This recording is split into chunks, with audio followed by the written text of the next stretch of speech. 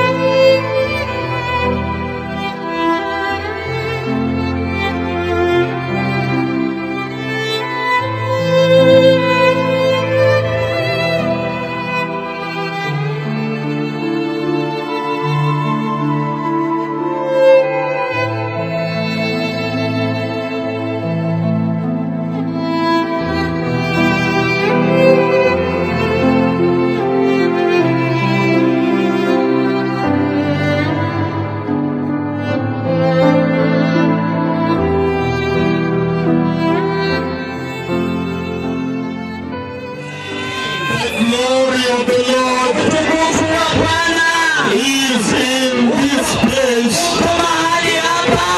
The glory of the Lord is so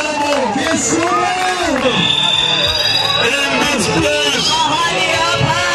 I declare now the glory of the Lord.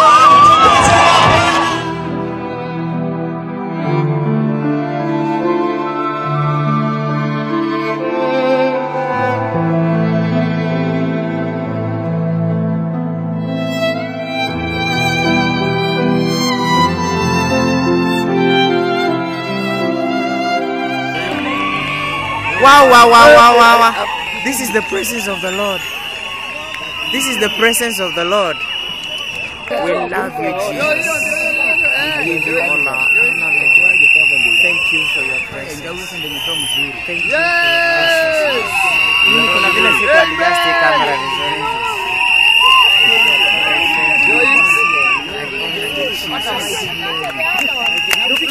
Look at how the environment now looks.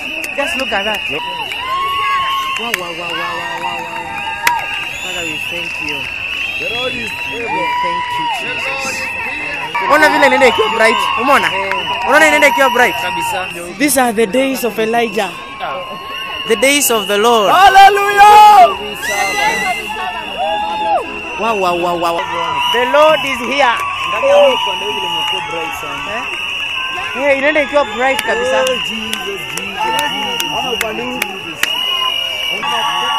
Wow, this is the...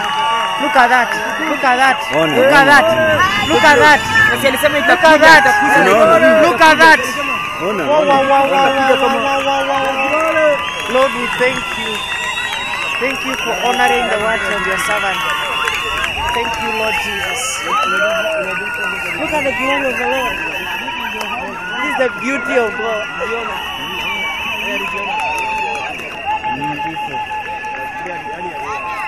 Umeona hiyo wingu?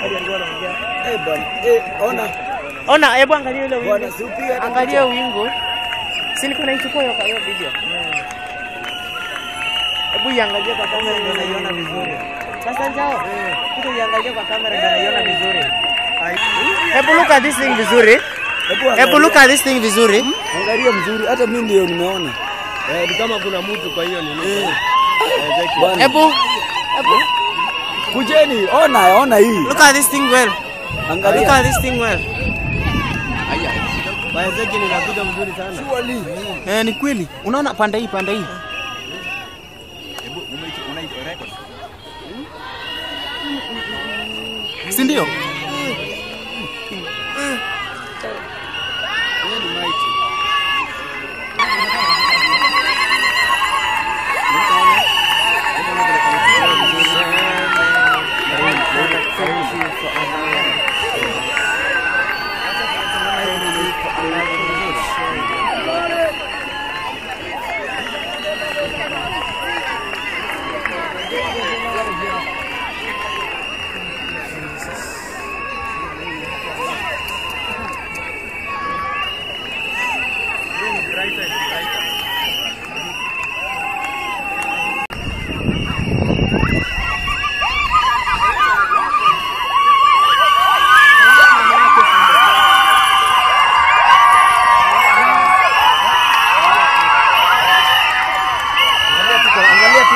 Nini Ivan? Angalia kwanza, angalia kwa pale.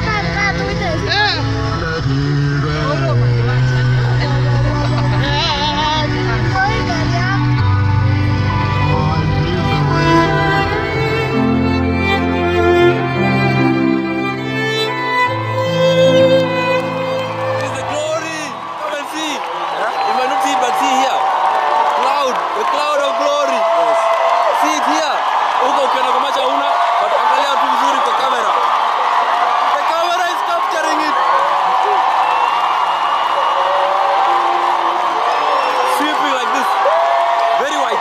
Very white. Very white.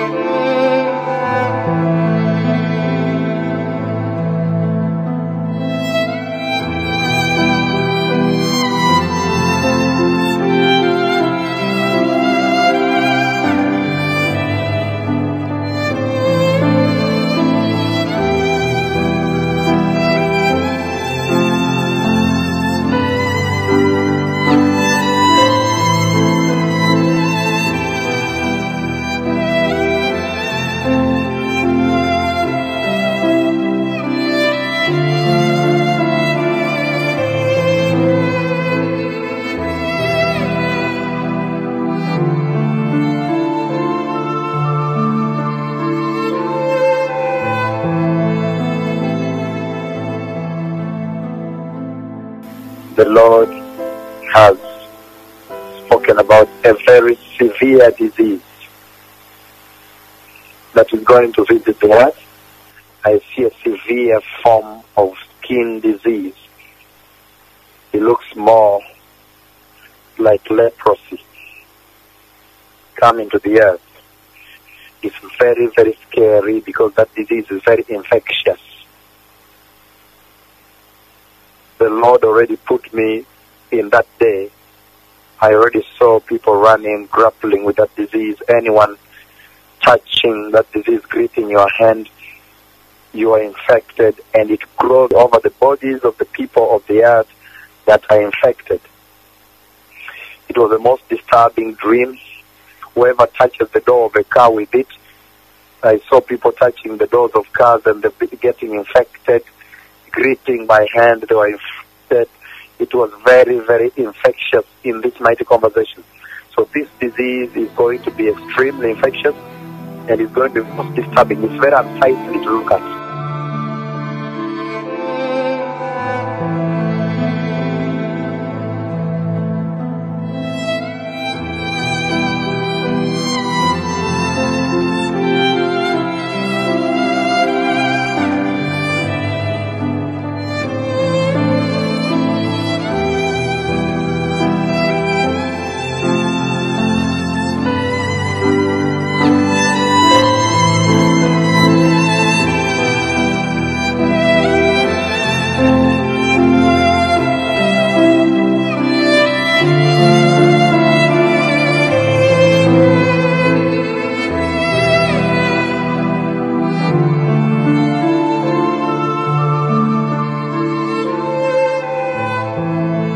The World Health Organization says the death toll from an outbreak of Ebola in West Africa has now risen to at least 3,000 out of more than 6,000 probable, suspected and confirmed cases.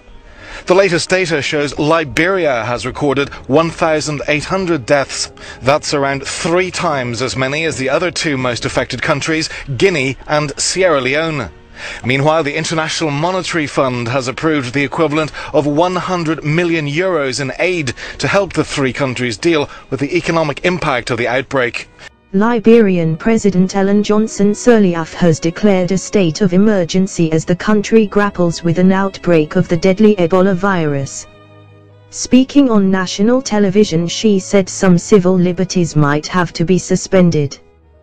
The Ebola outbreak has also hit Guinea, Sierra Leone and Nigeria, killing more than 930 people. World Health Organization, WHO, experts are meeting in Geneva, Switzerland, to discuss a response to the outbreak. Ebola, a viral hemorrhagic fever, is one of the deadliest diseases known to humans, with a fatality rate of between 55% and 90%. It is spread through contact with the bodily fluids of Ebola patients showing symptoms.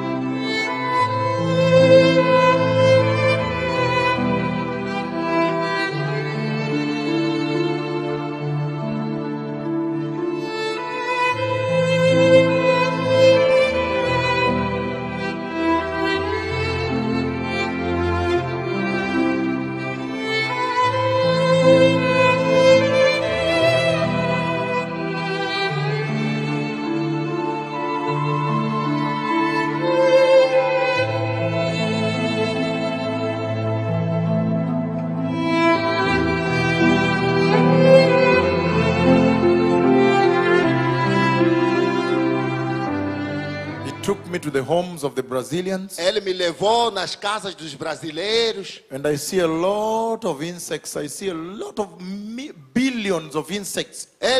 Trilhões. Eu vi trilhões de insectos.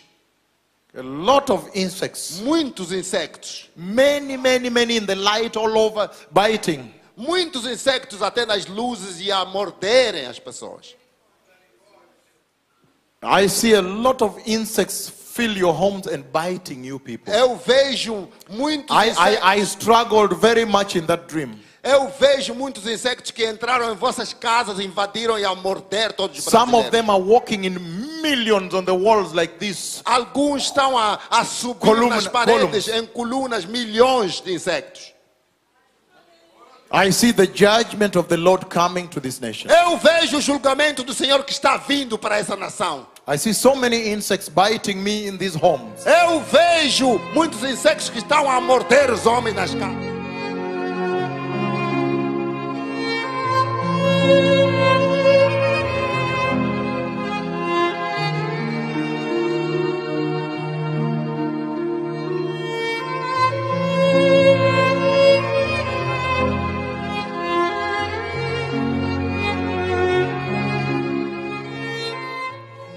seen what is coming to Brazil. E eu vi o que está vindo no Brasil. The Lord, when I was in Rio, the Lord showed me this dream. Quando eu estava no Rio, o Senhor me mostrou esse sonho. He took me to the homes of the Brazilians. Ele me levou em todas as casas dos brasileiros. And then a lot of insects. E havia muitos montão de insetos. In millions and millions and millions. Em milhões, milhões e milhões. I see them biting me. Eu lhes vi a me morderem. In the homes of the Brazilians. Nas casas dos brasileiros. So many insects. Some were walking in large columns going like this, like this. Tanto insecto, alguns estavam a andar nas paredes em grandes colunas. I see so many insects biting me. Eu vejo muitos insectos que estão a me morder. In Brazil. No Brasil. They are biting me. Estão a me morder. So many insects. Muitos insectos. I see them biting me. Eu vejo-lhes a me morder.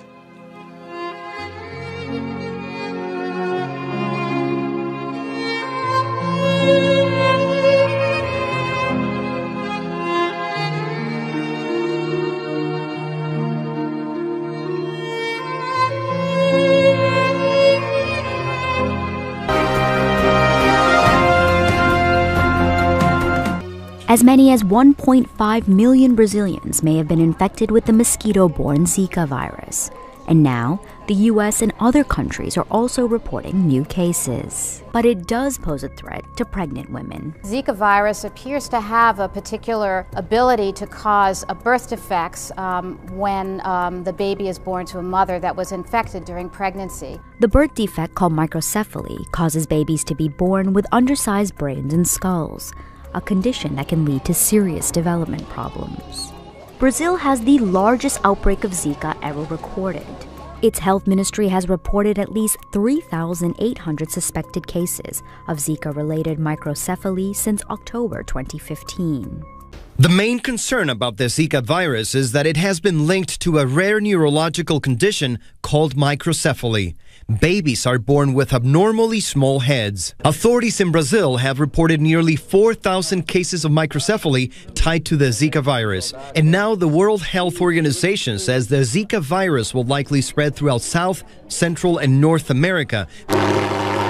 In the Central American nation of El Salvador, health authorities have already reported more than 3,800 cases of the Zika virus. Por eso es que estamos nosotros recomendando. The Salvadoran Vice Minister of Health took the unusual step of recommending that women avoid getting pregnant for the next 2 years. So far, 21 countries and territories in the Americas have reported cases of the virus, including Brazil, with as many as 1.5 million cases. We are following developing health news at this hour. The usually cautious World Health Organization is now using alarming language to describe the Zika virus. Today, the WHO said the virus is, quote, spreading explosively across the Americas. It's already been found in several people in the United States, including New York and Los Angeles. Margaret Chan of the WHO telling member countries today, quote, the level of alarm is extremely high, as is the level of uncertainty. Questions abound. We need to get some answers quickly.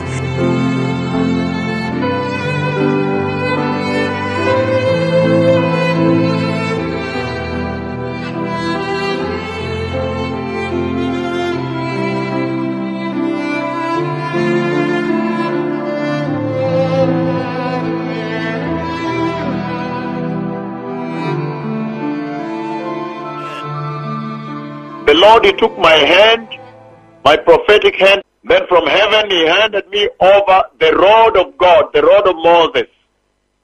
And then the voice of the Lord laughed.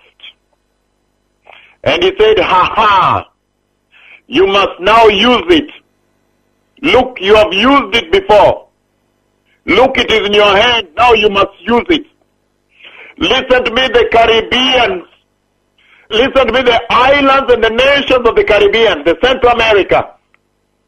I have warned you before, but now the fullness of time has come tonight. I have held the rod of God in my hand, the rod of Moses, and now I strike you with the judgment of the Lord.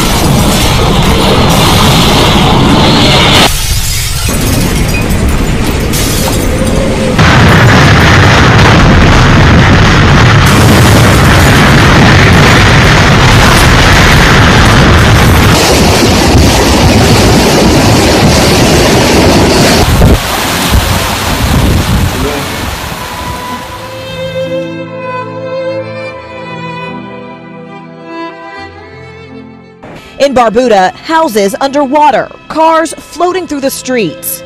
Among the dead, a 2-year-old killed while a family was trying to escape. Most of the island left uninhabitable.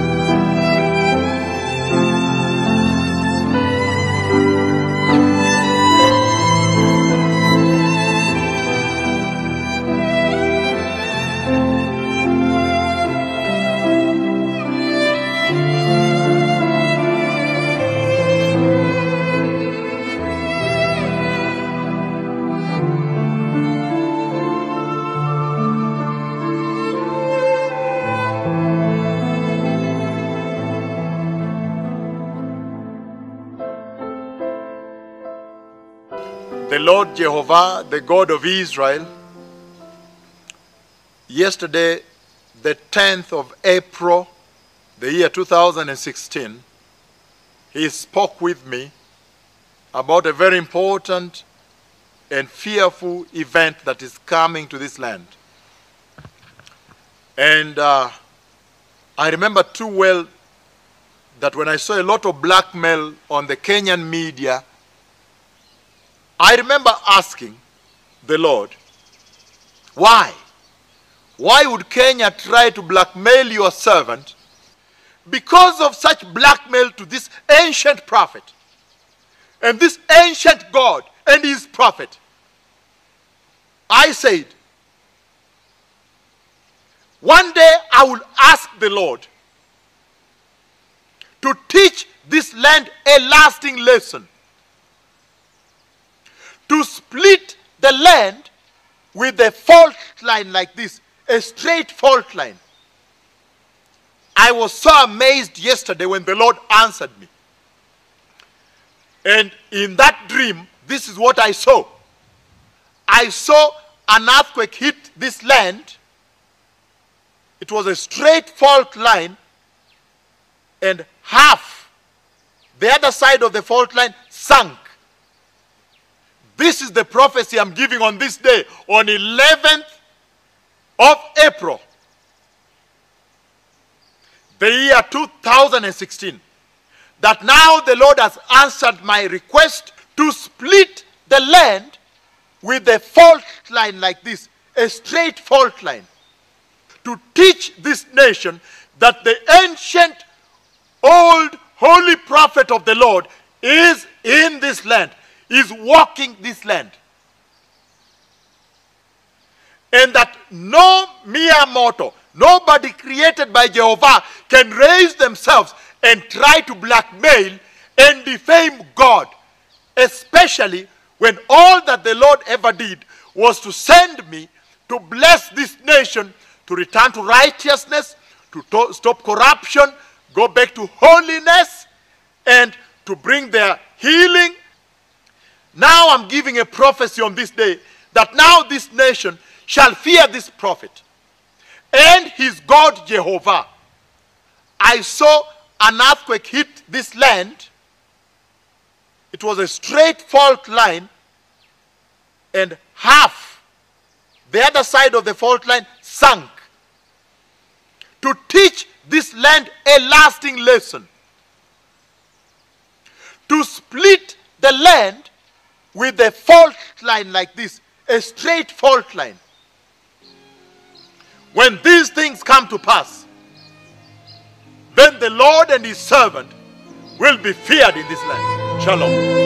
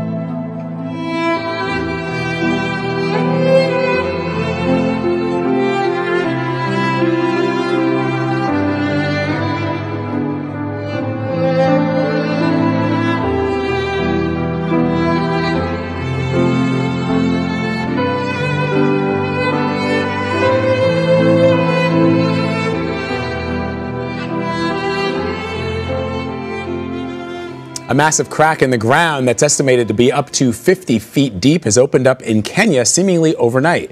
The crack stretches along Kenya's Great Rift Valley, and many scientists believe it could end up splitting the continent apart. A huge crack that has suddenly appeared in Kenya, more than 50 feet wide and running for several kilometers. The large, deep split occurred this week at Kenya's Rift Valley. A massive crack that's up to 50 feet deep suddenly opened up in the ground in Africa. It's already 65 feet wide in some places and growing. The crack stretches along Kenya's Great Rift Valley. Many scientists believe it could end up breaking Africa's continent apart. The fissures tore apart a busy road and the government has had to intervene, desperately trying to fill the chasm with rocks and cement.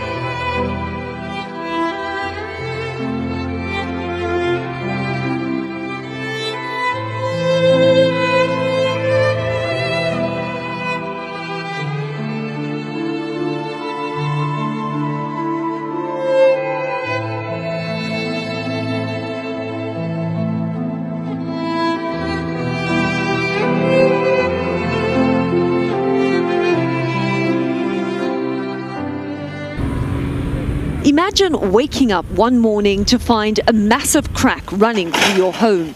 That's what happened to Elliot in Njuguna, forced to dismantle his house by hand before it was lost to the earth below. He lives in Mai Mahiu, part of the Great Rift Valley in Kenya, a region that has already provided a treasure trove of some of the most important archaeological finds in history.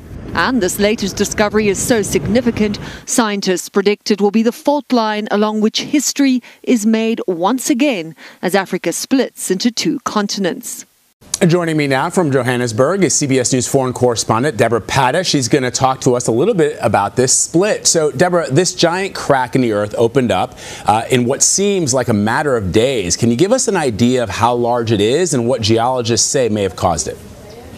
It's quite phenomenal, really, Vlad. I mean, it's about 50 feet deep and 60 feet wide. I mean, imagine something like that just suddenly appearing. What we've seen, some people who literally woke up to see a giant crack in their home. Can you imagine waking up to something like that? One man said that he started screaming and tried to grab as many belongings as he could and actually physically dismantled his home by hand as quickly as possible before it could be sort of sucked in by this giant crack that had appeared there.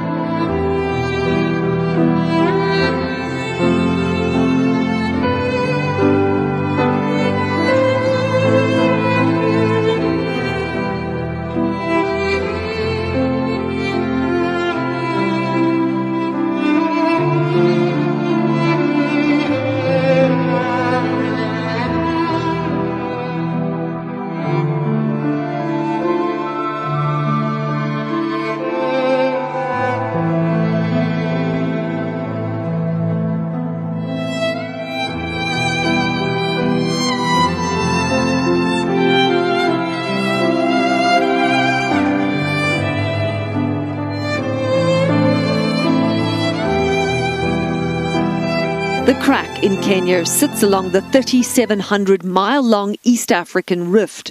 As this movement continues over the next 50 million years, a large chunk of the continent will eventually split off, creating an island that will consist of parts of several African nations.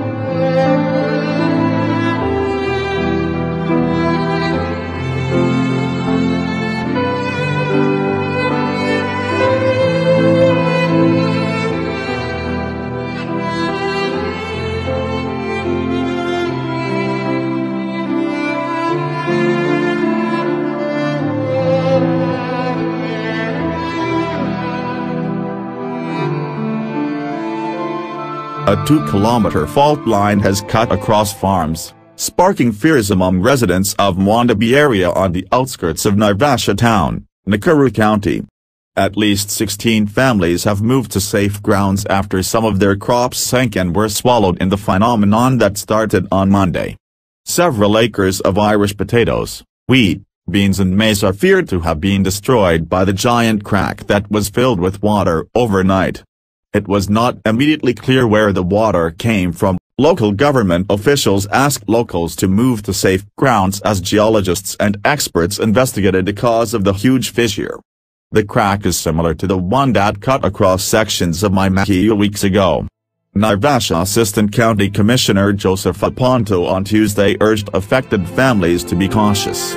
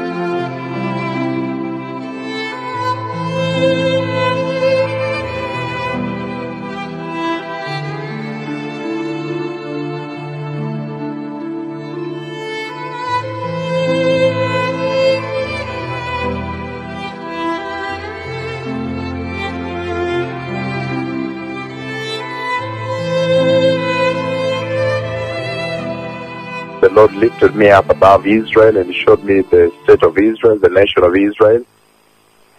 And He showed me all the borders of the state of Israel. And then Jehovah Elohim, Jehovah El Olam, the God of Israel, He showed me the heavenly hosts that were released. And they stood on the borders of Israel. Every place where there is a border, there was like this, a lot of heavenly hosts. They were standing to guard Israel. They stood on every inch of the border of Israel from north to south, and they were moving. There was a movement. It was not just standing. They were moving. They were moving back and forth by the borders of Israel. They were moving with flaming swords. And then the voice of the Lord said, "Then they shall fear the God of Israel." And then after that, the Lord showed me also the glory, His glory that went and covered Israel again, covered the borders of Israel as the heavenly hosts were standing there. His glory that covered the borders of the state of Israel, the borders, just the borders, to protect Israel. So the Lord, the God of heaven, He that watches Israel, He is aware of what Israel is going through right now. And this is what the Lord says: I myself will now protect my beloved people, the nation of Israel. And it shall be known that Israel is the center of the earth, and these are my covenant people.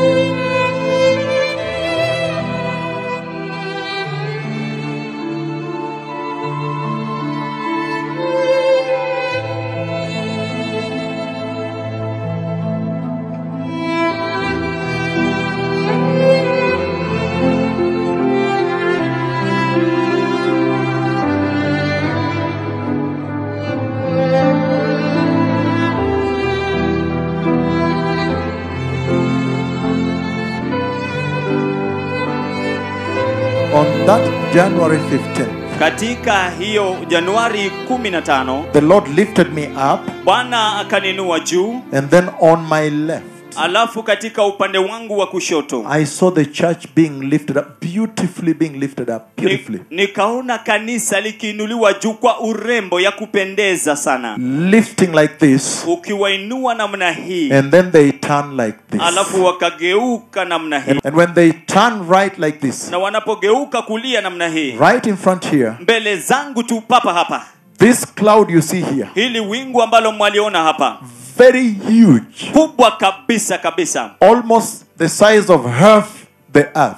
Karibu tu linatoshana na nusu ya ulimwengu. As they got closer to the cloud, kwamba wanapokaribia hilo wingu, the cloud opened, wingu likafunguka, and then they began to enter. Alafu wakaanza kuingia. From where I was, kutokea mahali nalipokuwa, I was about 20 to 30 meters to that door of heaven. Nilikuwa yapata mita 20 ama 30 hivi katika hilo lango la kuingia mbinguni. 20 to 30 meters. Mita 20 ama 30. Stairs appeared. I saw stairs. He opened my eyes, so I saw stairs. Alifungua macho yangu basi nikaona ngazi. Glorious stairs. Ngazi za utukufu. I saw the glory of the stairs as they stepped their feet on the stairs. Lakini ya utukufu ningeweza kuona utukufu kwenye ngazi wanapoweka miguu yao kwenye ngazi. The stairs are glorious as they step. Basi zile ngazi ni za utukufu sana wanapokanyaga. And then they enter. Alafu wanaingia.